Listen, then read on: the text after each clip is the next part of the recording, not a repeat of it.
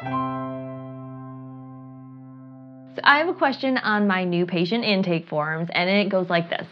My sex life is A, hot, hot, hot, B, a way I still feel pleasure and connect, C, stressful and associated with failure or heartache, D, a means to an end, on demand as needed, and E, not even a means to an end, bring on the science.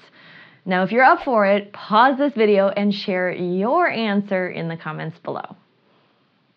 Given that I primarily work in infertility, it's probably not a big shocker that answers C, D, and E are the most common answers by far.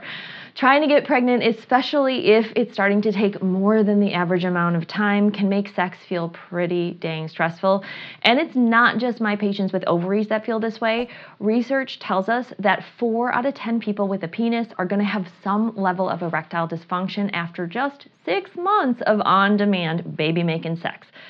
Now, I see 2 main problems at hand here. First, losing an important source of pleasure, of intimacy and connection, both with your own body and with your partner, is a big holistic deal. Thankfully, there are lots of great articles and ideas on how to work on this, including on the Baby You Want blog that I'll link to in the description, and even more in my full 90-day program. It is definitely important to talk about and work on maintaining these important things, and you should. The second issue around on-demand, timed, stressful sex is one that doesn't get nearly as much attention. And maybe that's because it involves some shame for some people.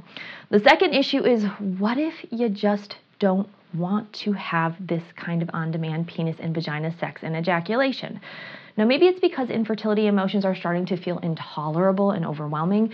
Maybe it's because of past sexual trauma. Maybe it's because it causes fights with your partner. And maybe it's just because you're working opposite schedules and you're too dang tired to do it.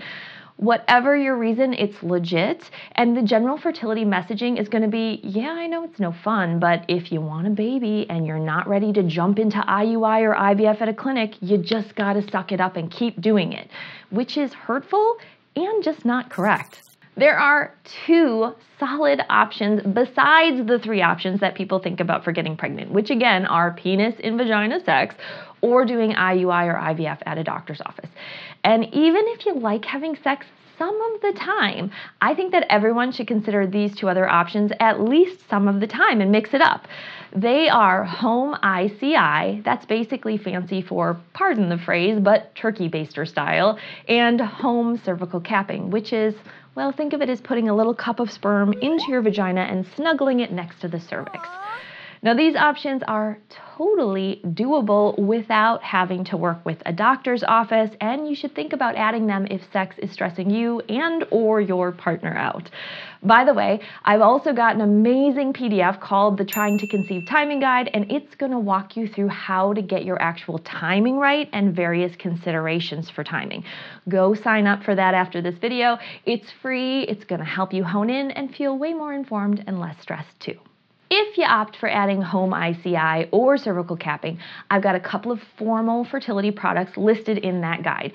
But you could also consider buying cheaper supplies online, which can save you some serious money and even more stress. Usually a 5-milliliter syringe like this is a good size for fresh sperm. I got a 100-pack of these syringes for $14. And for collecting the sperm, you can use a spermicide-free condom, or you can buy some sterile collection cups for around $1 a piece online too. For cervical capping on the cheap, you can use disposable menstrual cups like these. Now, I will admit it can be a little bit nerve-wracking to get a cup with sperm into the body, so you might want to do a few practice test runs and try it without sperm inside first and see how it goes and decide if you want to go this route or not. If you want a substitute product for the sperm, squirt a little lube into the cup and then see how much you spill and how it goes and what the best method is for you. Just make sure that whatever you're using is clean and that your process doesn't involve using non-sperm friendly lubes, or I'll say it once more, spermicides. And I'll say this again too.